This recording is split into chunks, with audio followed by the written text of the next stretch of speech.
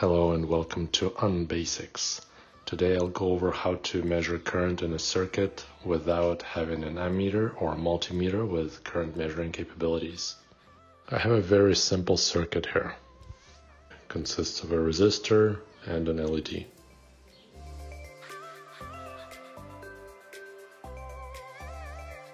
This is the multimeter I'll be using. Can measure AC, DC voltage, resistance, and some basic frequencies.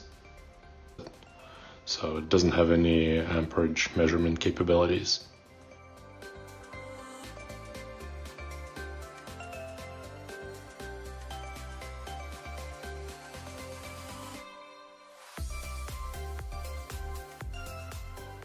The idea is pretty simple.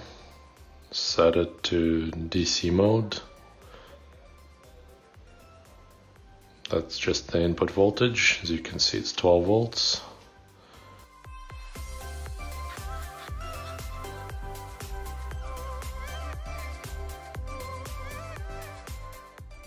All we need to do is measure the voltage drop across a known resistor.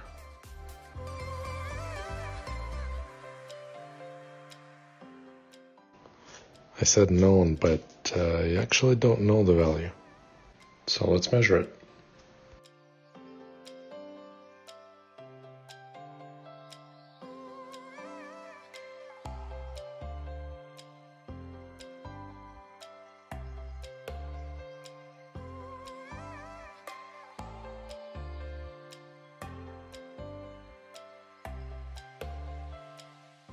The calculation is fairly simple. We're using the Ohm's law, V equals IR.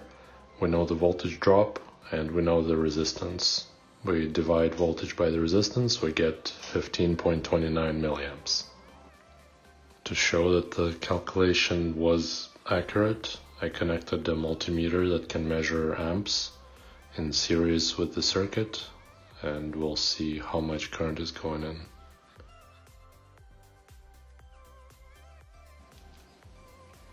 So we're measuring 15.27 milliamps, which is pretty accurate. That's error of less than 1%.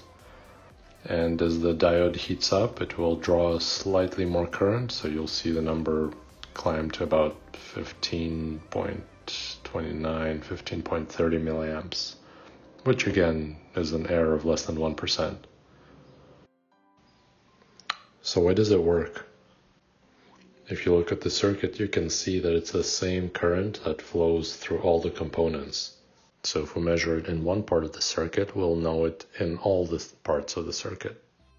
Since all we can measure is a voltage, then we apply our voltmeter probes across the resistor that we know.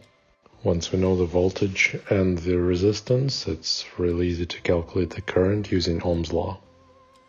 And if you don't have the access or capacity to remove a resistor from the circuit, then you just need to add one in series with your circuit. So this is how you can measure current in a pinch.